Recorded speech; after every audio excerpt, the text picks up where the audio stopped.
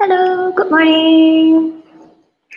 Thank you for joining us on day 2 of the KL Startup Summit 2021.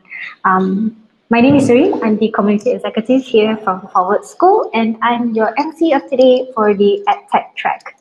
So how is everyone doing on this beautiful Sunday morning? How's the weather there? Maybe do a little bit of introduction. So Forward School, we are here in Penang. It's a bit cloudy, so do let us know where you're from and how's the weather there.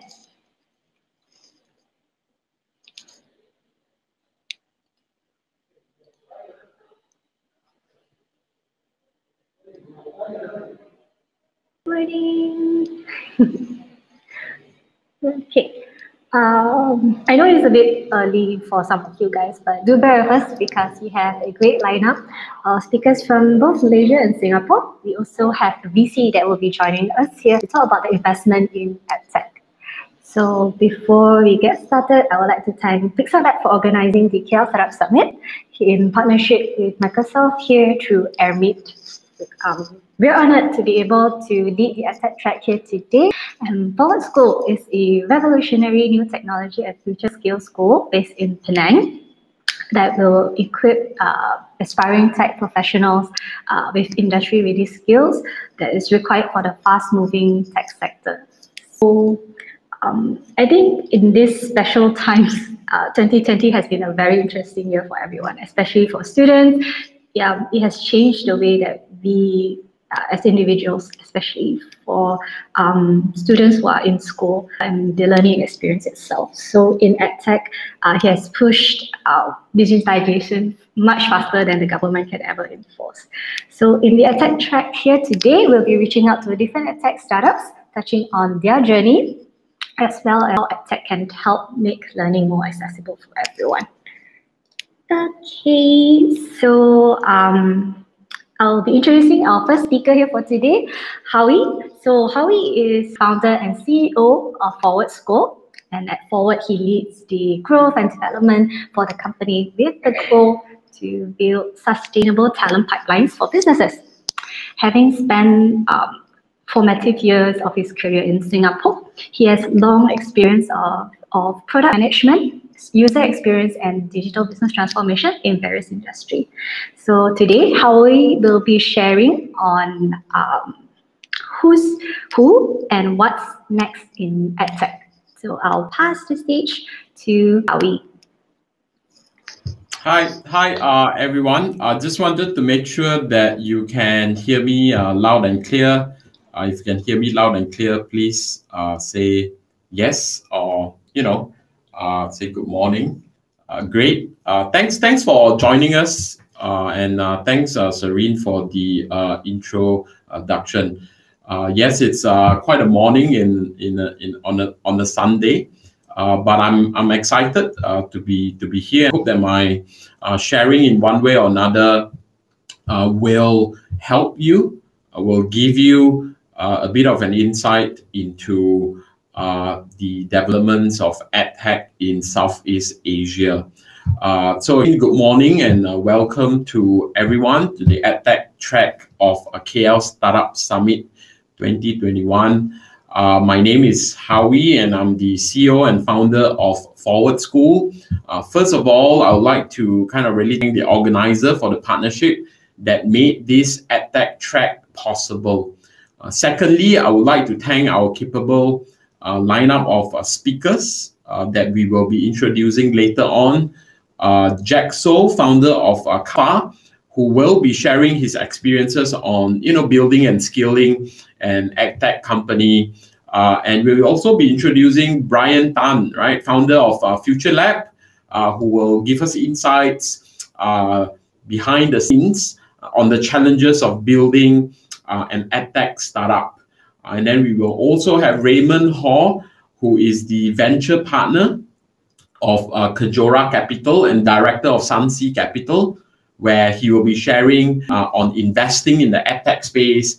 And last but not least, Manu Menon, who is the founder of Utopia, who will be sharing with us the future of classrooms. I trust that you will gain valuable insights and learnings from our speakers today. As for me, I'm going to be sharing on who's who and what's next in EdTech. And similarly, I trust that my sharing will give you some insights and learnings. Just to start, right, as we all know, we all live in Southeast Asia, and Southeast Asia is part of ASEAN. And ASEAN has actually 10 member states, which is Indonesia, Malaysia, Philippines, Singapore, Thailand, Brunei, Laos, Myanmar, Cambodia, Vietnam, with Papua New Guinea and Timor-Leste as observers. I bet some of you all do not know that, right?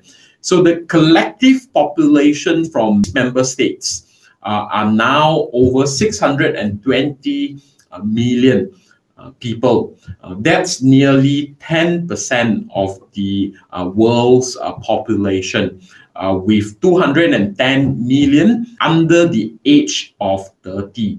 Now, why am I sharing this? I'm sharing this because this presents us with massive opportunities in the digital economy, and it is no surprise that the industry experts have earmarked education tech, or EdTech for short, as another exciting area of growth. And that's where Forward School is at as well. In Penang, Malaysia, we see that the manufacture for export strategy has grown rapidly, right, over the past 2 decades, and continues to grow with the implementation of 4IR, right, Fourth Industrial Revolution, or people call it Industry 4.0 technologies. This too is a reflection of ASEAN as a whole, in terms of strategy in general. Having said that, we can see that we have yet to roll out substantial education policies, thanks in part to funding gaps. According to MRO Chief Economist Dr. Koho, he said, all the existing policies, right, are geared towards Industry 3.0. We need to invest more in education and encourage the development of more valuable skill sets, critical thinking, and lifelong learning if we are to succeed in this new digital economy. So I fully concur and agree that this presents us massive opportunities in EdTech. In fact, the sector has seen surge in interest, heightened even further by the COVID-19 pandemic that we are experiencing right now. The global EdTech space, right, generated revenues of over 76.4 billion in 2018 alone, with an expected CAGR of 18.1% from last year, 2020, to 2027. Now, according to Hello IQ, which is a research platform, states that Southeast Asia EdTech has seen nearly $480 million of venture capital in over 200 individual investments over the last 5 years, and we are just getting started. I'm going to show you a slide. I'm going to share slides by Hello IQ. Just give me a minute.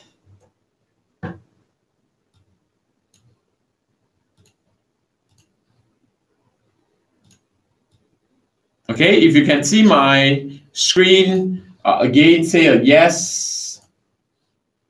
Be very, okay, great. Okay, so what we can see here is basically in June 2020, Hello IQ actually announced their first annual Southeast Asia EdTech 50. It is a list of the 50 most innovative education technology companies across Southeast Asia. The Hello IQ Southeast Asia EdTech 50 is drawn from a broad ASEAN focused cohort of new players, right? Rapidly gaining the attention of students, parents, policymakers, and investors alike.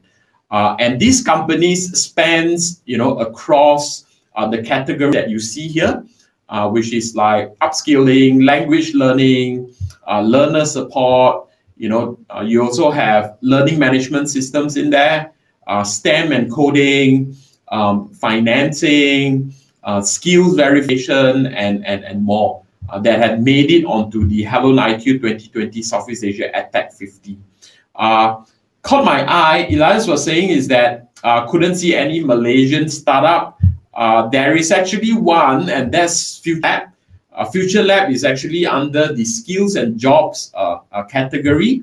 And in fact, Brian Tan, the founder, is going to be joining us today in a later keynote. He's going to be giving a keynote, right, to share with us his challenges of building an EdTech company. Okay, so besides that, both Kalfa and Utopia, the startups that is going to be joining us later as well, belongs in the same skills and jobs category. While Forward School is actually in both the higher education and the skills and jobs category. So Southeast Asia really, for one, provides many opportunities for startups. And in the space, as the region faces many education-related drawbacks. We can kind of really experience this during the COVID-19 pandemic, right? At this very moment when schools are forced to go online. And we can kind of really see how inadequate we are, and not just that, it makes it worse in a way that, such as a lack of trained teachers, for example, that is, savvy online, and the tools, and inadequate funding for schools, for example, and the inconsistent quality of teaching across institutions. Now, not kind of really saying it is only true for the public institutions, public education institutions. I believe that it is also true for private education institutions. And existing players include, Ruang Guru from Indonesia and Zenius from Indonesia, which both utilize online platforms, right? So students can access videos and assessment on different topics. Elsewhere in Thailand, for example, like Tham Crew, and our very own Utopia, you'll be hearing from the founder later, where they uses gamification to teach. With the population rising affluent in Southeast Asia, many parents in the region are also willing to invest their children's schooling. And EdTech has plenty of potential to enhance the learning process. Such platforms can also more or less help address some of the drawbacks, or rather I would say inadequacies that I've mentioned in education, by enabling children, especially from the underserved communities, right, to access educational resources more affordably. For Forward School, our mission is to make quality tech education accessible to all across board. But EdTech isn't just for school-age children, right? There are also great opportunities in adult education. Again, that's where Forward School is in. Companies like, for example, Indonesia's Haraku Edu, right? Or Vietnam's Topika or Yola, for instance. They provide online courses and certifications for adult learners looking to upskill themselves. Again, this is also Forward School's positioning. We consider ourselves an aspiring challenger university. And now this term, I would like to kind of really introduce to everyone. It's a rather new term coined by Emerge Education. They are a VC in the UK. And we believe that many existing universities will continue to be important pillars of society. But they are ripe opportunities for a new generation of highly innovative entrants to play a key role, taking higher education to the next level. And that's where we and the rest of the startups in the region, some of the startups under the higher education category, are taking our place and position in. Now, let me share another slides which shows you, earlier I was talking about being a challenger university, and this is a slides that shows the difference between a challenger university or not a challenger university.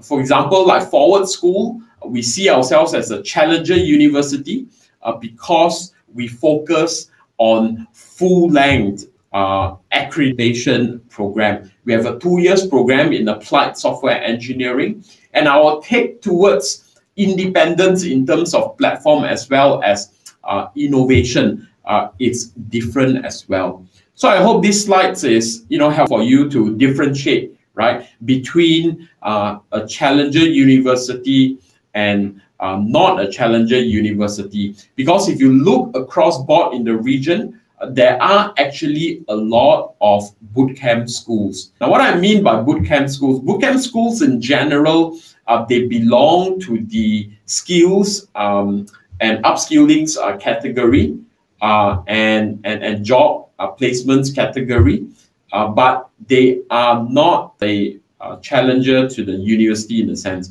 because a lot of what they focus on are short courses, maximum being 3 to 6 months. All right. So this is what a challenger university is. And I must say that there are very few industries in the world that are like higher education. According to, again, Emerged Education, it has a steady inflow of up to 50 million customers each year globally. An active base of 200 million customers, and an estimated revenues of 2 trillion. It is a huge and resilient market that is ripe for more innovative solutions to take it to the next level. It has been counter-cyclical to recessions, the industry itself.